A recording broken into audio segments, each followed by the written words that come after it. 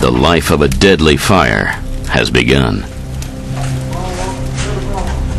This scenario occurs in millions of homes every year around the world.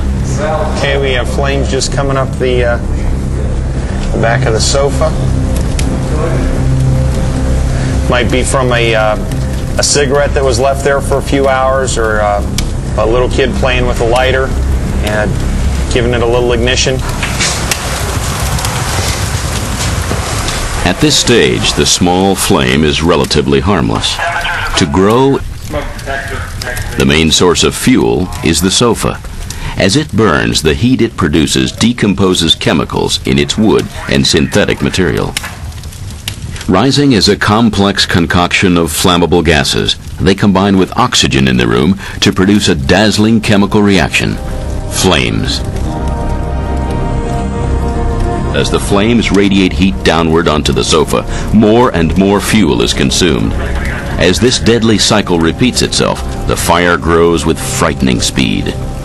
Okay, we had 2 smoke detectors in the hallway that were getting activated. Now the fire's beginning to spread up the wall. You can start seeing heavier smoke building up against the ceiling. That's hot gas that's trapped there by the ceiling. Experiments like this have led scientists to a simple but alarming discovery. Fires are changing.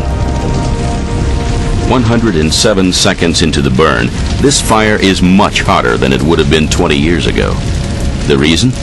Modern furnishings ignite more easily and burn faster than traditional products like wool and timber.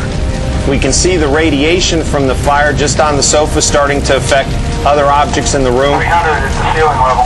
They're smoking, they're pyrolyzing, they're giving off additional fuel. That's additional fuel that's going up into that hot layer that's going to burn. 400 ceiling, 205 foot. In the 1950s, the average apartment fire took more than 15 minutes to peak at around 1400 degrees Fahrenheit.